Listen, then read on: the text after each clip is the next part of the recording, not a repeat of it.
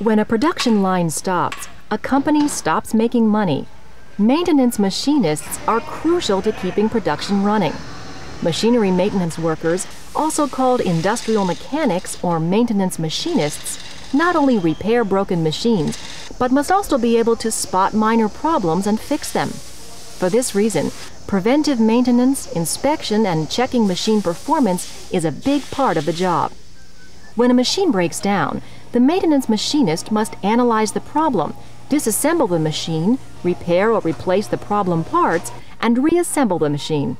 Because factories and other facilities cannot afford breakdowns of industrial machinery, maintenance mechanics may be called to the plant at night or on weekends for emergency repairs. Overtime is common among machinery maintenance workers. Mechanical aptitude and manual dexterity are important characteristics for workers in this job. Because repairs may require lifting heavy objects or climbing to reach equipment located high above the floor, good physical conditioning and agility are required. Machine maintenance workers can enter the trade through a 4-year apprenticeship sponsored by a trade union. Other workers start as helpers and pick up the needed skills. Companies rely on talented employees and quality machinery. Making sure the equipment runs properly is the job of the machinery maintenance worker.